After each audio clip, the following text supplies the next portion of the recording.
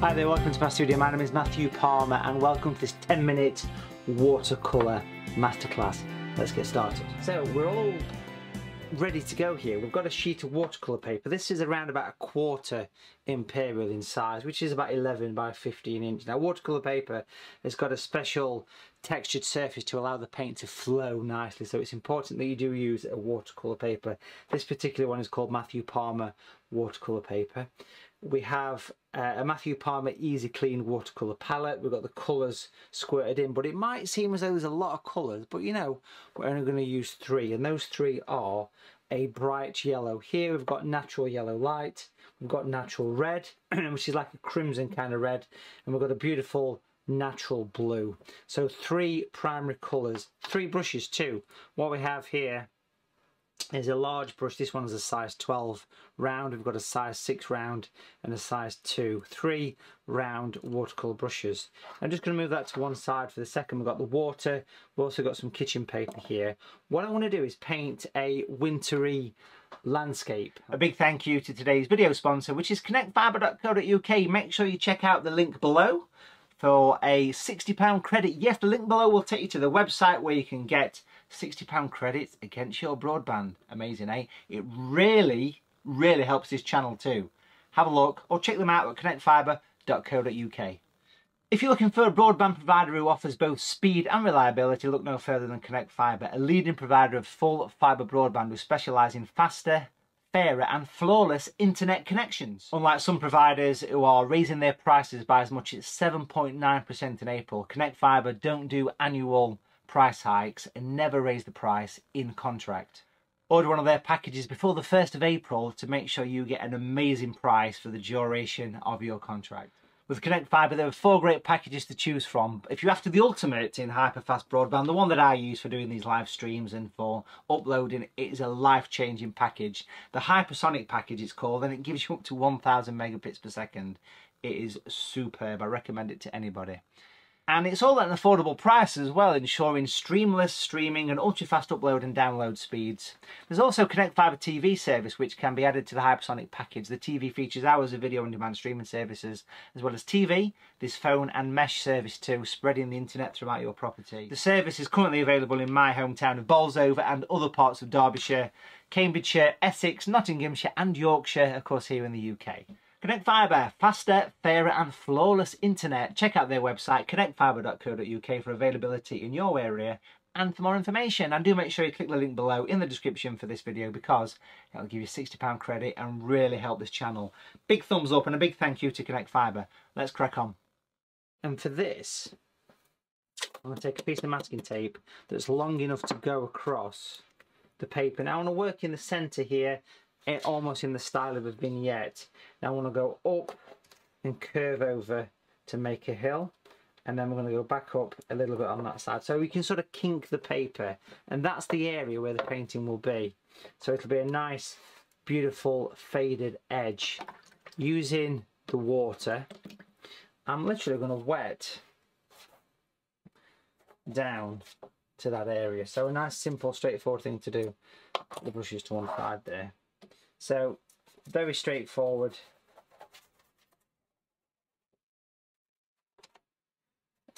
Wet the paper. And let's paint in the sky. So primary colours, very straightforward thing to do. Let's use some of the red. Red's a strong colour. This one's called natural red. So a little bit goes a long way. Lots of water. A good tip is to wipe off the excess on the side of your palette as well. I'm going to bring this red in, down to the masking tape there. And then we'll go straight in and take some of the blue and add this to the red. It'll make a slight purple, of course. And I'll bring that across from the top, allowing the paint to all nicely mix and blend and become part of the picture. Look at those gorgeous colours already in that sky. Let's make that a little bit darker. Let's actually add a little bit of yellow to this. And what yellow will do in that purple is it'll turn the colour into an ever so slight grey. So it's the blue, the red and a touch of the yellow, and you start to see a bit of a grey appear. Now that grey is beautiful for creating shadows. It's the perfect shadow colour. A gentle wipe on the side here. So that little tap on the tissue is important, and we can now twist in. Notice the twist action here to create some clouds. What I will say is practice this technique with the clouds a little bit, because it can take a little bit of practice. This is the large brush, this one is the size 12. The sky works without clouds, so don't worry too much if you don't manage to get them, but just a gentle twist and then a few horizontals. And then down here in this dip, what we're going to do here is paint in some tall lines. Now this will represent some distant trees. Now the thing is, the paper is still damp at this point, so allow the paint to flow. Let it continue to blend in. Let those edges bleed away. If you find that the clouds are blending too much, or even if it's too dry, clean that brush really well in the water. Squeeze it through some kitchen paper and almost make the brush go flat. And you can just ever so gently stroke the bottom. That sounds interesting. Along the base of the clouds, and you can see you can remove some of the colour. It's quite nice to do this, and it kind of helps to blend in. These trees here, I want to pick up this size 6 brush, which is about half the size, of course. And if we just bring the palette over here, we can see we've still got that grey. I want to make the grey a little bit stronger, so what we'll do is we'll take the blue, so more blue, more red, get purple, mix a purple first, and then add the yellow to that, and it'll make the colour much stronger, but still very much a grey. And that is so important. Grey, it might seem like a bit of a dull colour, but grey, honestly, is a very important colour. And what we'll do here is we'll work over the top of these trees. Notice that colour is just that little bit stronger. Still, again, dabbing on that tissue. It always makes perfect sense. And you can almost create these sort of misty, this sort of misty area, almost like distant pine trees with this paintbrush. Beautiful. So I'm not going to paint over all those areas, just over a few of them. Get some little spots at the top, get some individual flyaway areas, almost like literally sort of branching out at this point, if you know what I mean. Over this side as well. Beautiful. Make sure it's nice and strong at the base. Always makes the pictures work well. So as it starts to dry, keep adding more and more of this, but you're creating a very misty, atmospheric area. Beautiful. Now at that stage, I'm happy to leave that to dry. I've got all the colour I need in there. But before I dry it off, I'm just going to slightly remove the masking tape. Now, very carefully peel it away. There's a chance that paint can seep down the back of this. If it does, just lower the tape a touch below it and then repaint the trees over the top. That'll hide the seepage. But that's giving me the sky and this hill in the foreground. What I want to do now is give that a good dry, and I'll just use a hairdryer for this and come back to it in a second. So that's all nice and dry, and what we'll do now is we'll start to work in the foreground and bring in these beautiful shadows. As far as colours are concerned, we've pretty much already been dealing with the colours that we need here. So back to the big brush. This one is that large 12 brush again. And I just want to mix up a purple again, but I'll put the water in there first to get this colour nice and diluted. The blue with a touch of red will give you a nice purple, very similar to the colour that we just used in the sky. Pop that to one side, bring this back over. Now what we'll do is work on the landscape. Always have that piece of kitchen paper because it's good just to wipe off that excess colour. Where the hill drops and goes across, almost continue that line and then start to wiggle. Practice this one again around the corner. Clean that brush really well. Give it a couple of runs over the tissue, no more, because you need water on the brush, and then just soften, blend, move that colour, get it working away towards that right hand side of the paper. Keep cleaning the brush, keep giving it a couple of taps until it pretty much fades away. Notice the sort of vignette effect that we're getting here. I love that. A soft faded edge. Now I'm just pulling a few lines up here with that damp brush as well. It starts to help to create an illusion of a footpath or a roadway or a trackway or something just going around the corner. Keep cleaning that brush, keep giving it a couple of taps on the tissue. Pick up some more of that colour We'll go along the top of the hill and we'll come down here.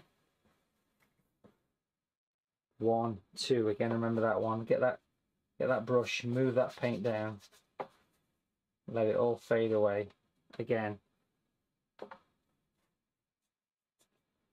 a lovely fade, a lovely feather. Beautiful. Now again, that just wants a few moments to dry, and then we'll come back and do all those wonderful, beautiful finishing touches. But already we can see we've got a gorgeous sky and a hillside. Let's add a little bit of detail. Nice and dry. We've got the 6 brush here.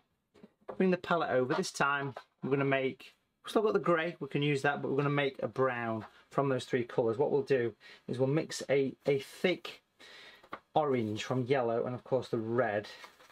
Put plenty of red in this one, get the colour really going to an orange, and then just add a little bit of the blue to this, and that will start to make the colour go towards a brown. If you kept adding the blue, it would go more of a grey.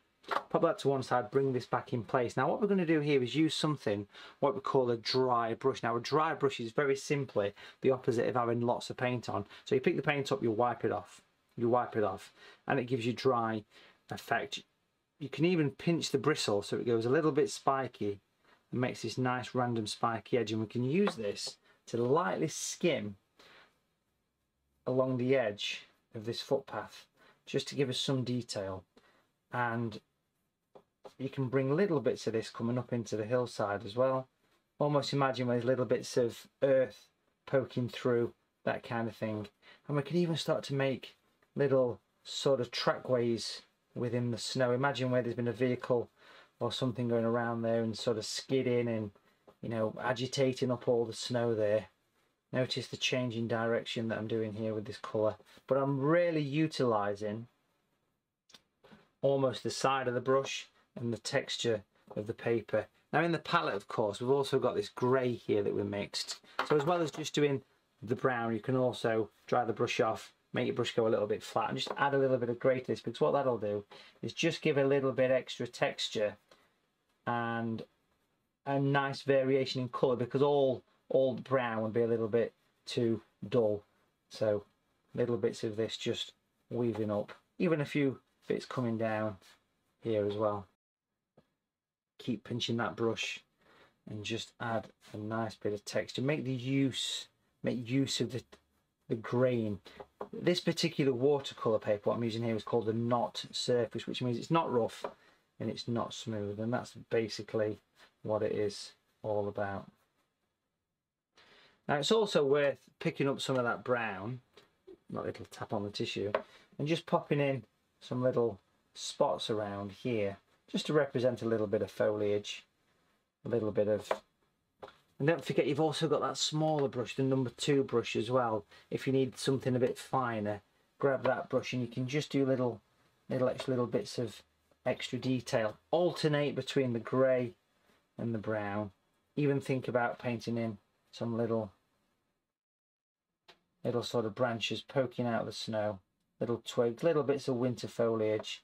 Again, a few spots on the tops of these would actually go down quite nice on this picture. Really spend that little bit of time on that edge, especially where it comes and sort of drops off the bottom of the painting. You can really go to town.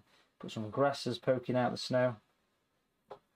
I'm quite a fan of that, especially in this foreground. It's nice to see some little bits of grasses coming out here. Pop a few on that side as well. It's your picture, you can do whatever you please with this detail, but for me personally, that's almost about right.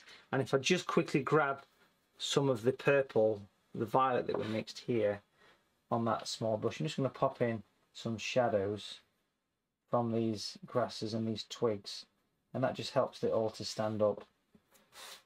And it also indicates where the light is shining from, which is always an important thing, of course. And just makes them look as though the light's streaming in here. Beautiful. And just literally just to finish off this picture, folks, you're using that same violet but with the number 6 brush, I just feel like I could add a few little shadows. And of course, you can take the techniques learnt in this 10-minute masterclass and apply these to larger, more detailed paintings. And of course, we have lots and lots of tuition on my website, which is Watercolour, all the W's, watercolour.tv. Check it out, folks. And these are the little bits that really make the painting come alive. It's actually quite addictive. Just putting little spots of grasses on, poking out of the snow, and little bits of detail makes all the difference.